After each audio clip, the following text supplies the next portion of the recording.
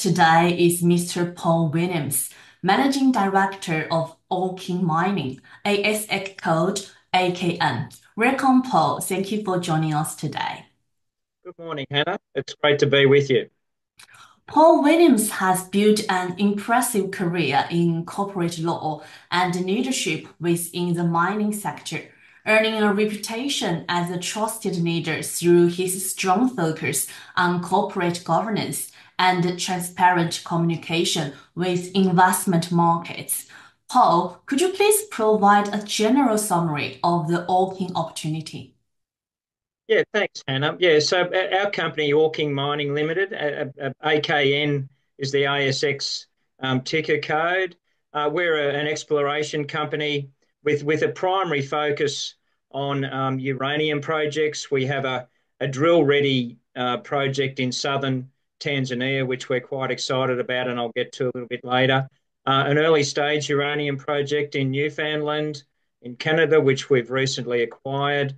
The company also has copper and also a niobium rare earths project in British Columbia. But look, there's plenty going on, but the primary focus is the uranium, Hannah. And I suppose with the news in recent days, the 3 Mile Island and Microsoft deal, and then also overnight, I think there was 14 of the world's largest banks, Goldman Sachs, the others, Rothschilds, have all agreed to, provide and target financial assistance for the construction of nuclear energy facilities. And so we're really, quite excited to be in a space in terms of, uranium exploration, because I think there's a lot to happen over the next few months.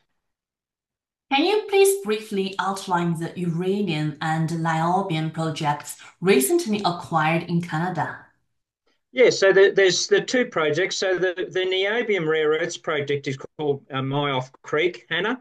It's situated in the British Columbia in Canada, and as you say, we recently acquired that. It's a project area that has had previous drilling undertaken by earlier explorers, where there was quite significant niobium and rare earths identified, and so we're targeting potentially a significant carbonatite mineralised zone at Myoff Creek, and the access.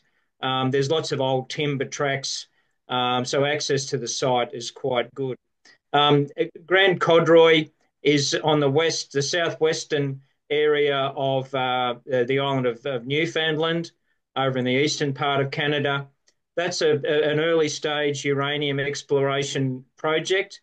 We're quite excited about that because there have been some historical sampling and occurrences of uranium up to 22,000 ppm, which is quite significant. And I would note there's an ASX listed company called Infini Resources to the north of our ground, and they're undertaking a massive soil sampling program and reporting some very impressive results. So we're hopeful of getting onto the ground of both of those projects in the near future. Okay.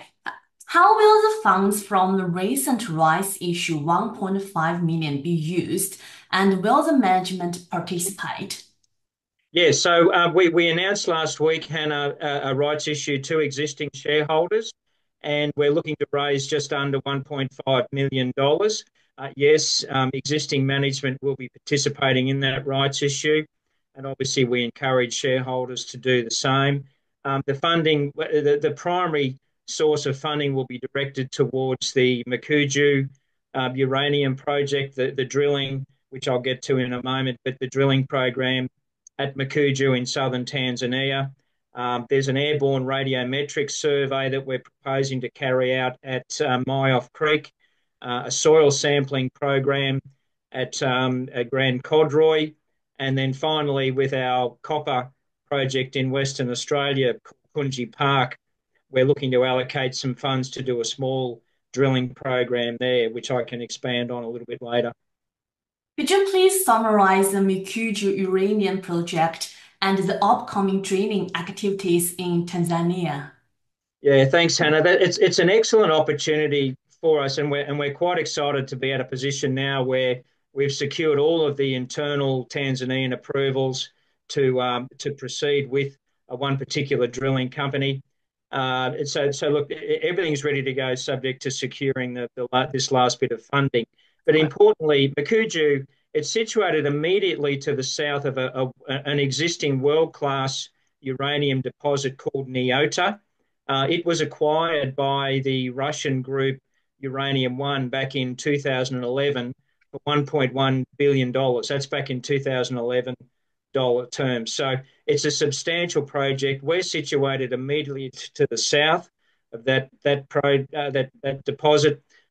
There's been quite a significant amount of historical sampling and test work done across our ground. And then last year, we carried out quite a detailed sampling program and identified quite significant amounts of uranium. So look, we've devised a drilling program to test the key areas.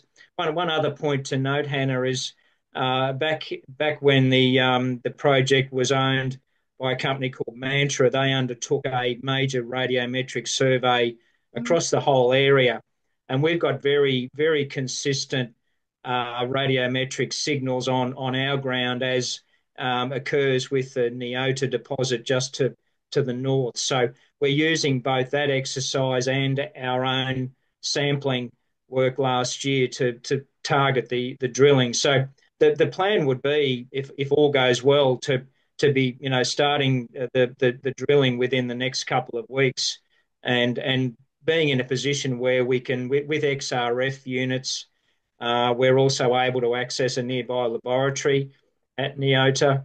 We should be able to produce preliminary results to the market very soon after the drilling starts. So look, it's in the context of what's happening with uranium at the moment, we're really very keen to get started on this program.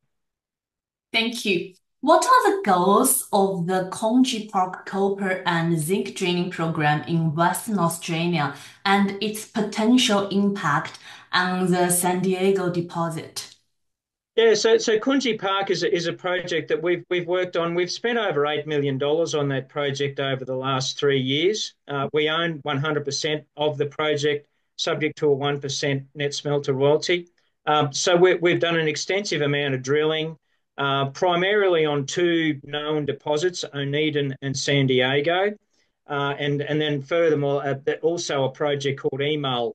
But between the three projects, San Diego and Oneida, we've got about 9 million tonnes at 1% copper, and Emil has about 12.2 million tonnes at a lower grade of about 0.27% copper. So it's the project was the subject of a scoping study last year, where we announced to the market some very promising economic analysis, obviously at a scoping study level. And our focus now is really to try and expand the existing tonnes. And so the real potential at Kunji Park, there's as I say, one of the main deposits is called San Diego. There's a 700-metre corridor to the north of that San Diego deposit that has largely been unexplored. And we've identified some soil geochemistry which is very anomalous for copper across that 700-metre zone. So we're proposing to do some RC drilling through that 700-metre corridor. And if successful, we're potentially in a position to significantly increase the San Diego resource. So that in itself is quite exciting, even though, as we say, the uranium is the primary focus, but we're not, not turning a blind eye to the copper. Yeah. What is the expected upside from the upcoming geophysical survey at the Mine of Creek project in Canada? Will drilling begin soon? Well, that's the airborne radiometric survey at Mine Creek. Is the historical drilling was really only undertaken in the northern part of the tenure area that we have at Mine Creek.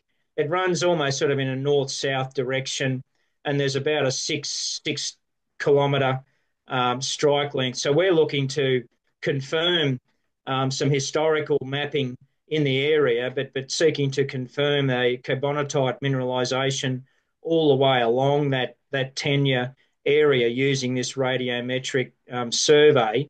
But then obviously, knowing what we already know from historical drilling in the north, that should give us a good pointer in terms of what the rest of the mineralisation looks like. So yeah, and then as you say, Hannah, that the next step would be to commence some drilling. More than likely, that won't happen until early next year now because you're moving into the winter conditions up there.